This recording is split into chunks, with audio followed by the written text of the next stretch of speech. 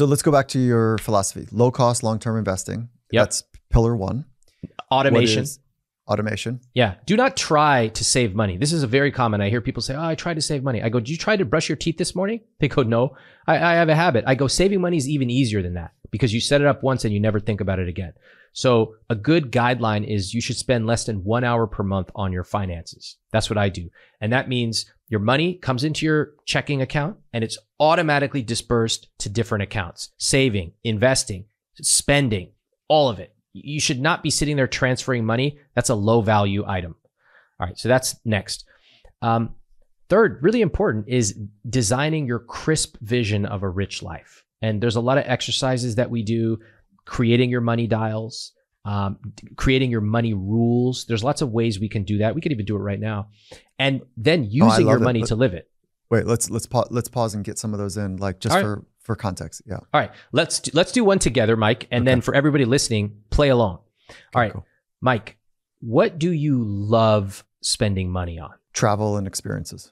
Ooh, okay. I love how quick that was off the bat. Okay, beautiful. So let's call that a money dial. I call it a dial because we can turn it up or turn it down. By the way, the most common responses to that first question are eating out. That's the number one money dial. Travel is number two, so you're in good company. Number three is health and wellness. Number four is my personal money dial, convenience. And then there's a whole bunch of other ones. Okay. Question number two. If you could quadruple the amount that you spent on travel, what would it look like and feel like for you?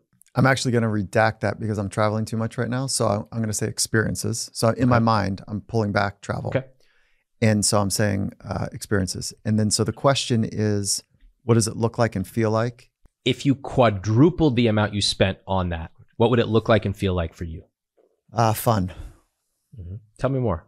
Yeah, it would feel, there's a social aspect to it. So there's a connection with relationships. There's a buoyancy in the air. There is good laughter. There's flow. There's engagement. There's some high stimulating activities, like a little bit of on the edge risk stuff, whether that's anything from like whatever, fill in the blank, physical stuff that we can do.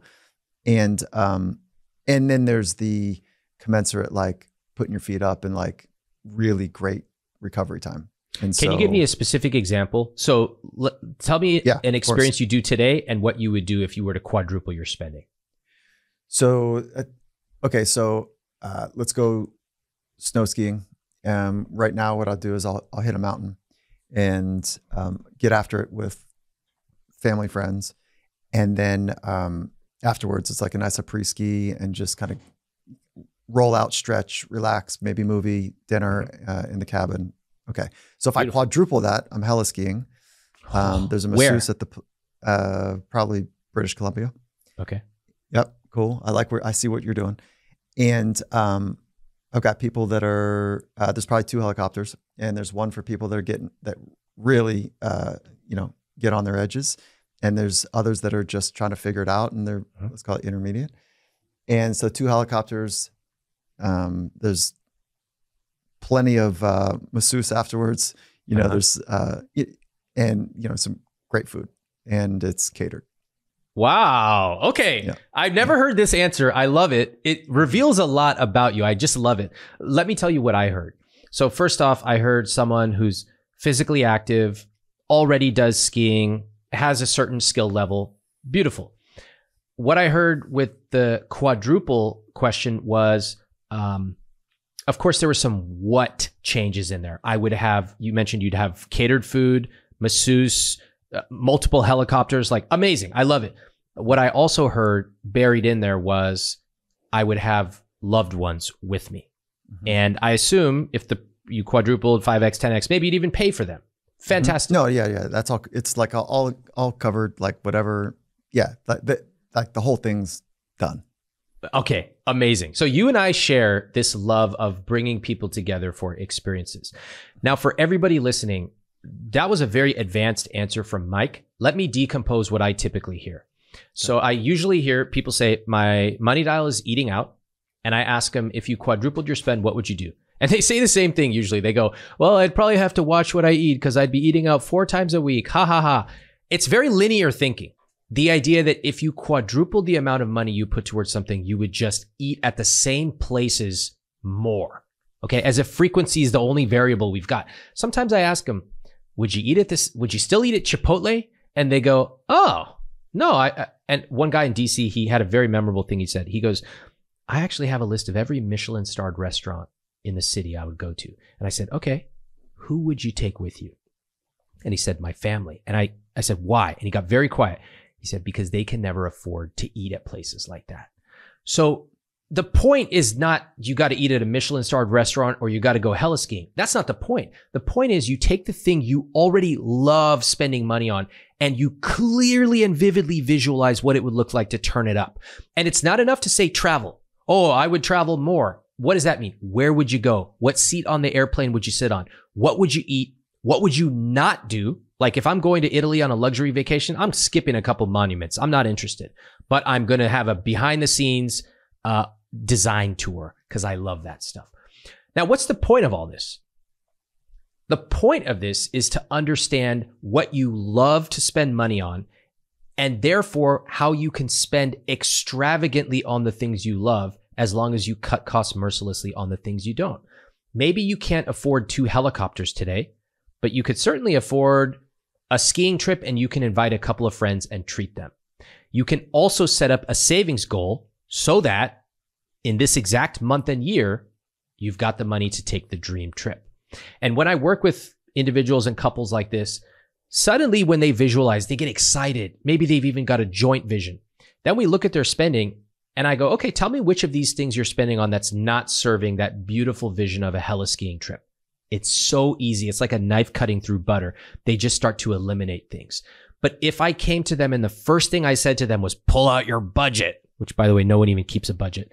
Let's find all the things you're doing wrong. That's not going to go anywhere. That's what personal finance has done for the last 20 years. So we got to start with what we love and dive in before we get to what we want to cut. It's cool. You know, as you're going through it, I love the process that you're doing because it's you're invoking imagination connected to feelings, which is just a little bit closer to the clarity required to think like I might be able to make that happen. Yeah. And then, but the thing that's happening for me is that I'm going, let's quadruple it one more time, 8 helicopters, and I go, no, I'm having a problem with like what I just said with the environment and like my system or my value system around like that, and that's not great. And but I love that. Yeah, and then I'm having another conflict, which is like, wait, hold on, like the other thing that I love spending money on because somehow I got sucked into the conversation like for me, and then I naturally went to for others. But like my wife and I we've got like some life goals to send some people to college. We've got, some ideas that a number of people that we want to feed.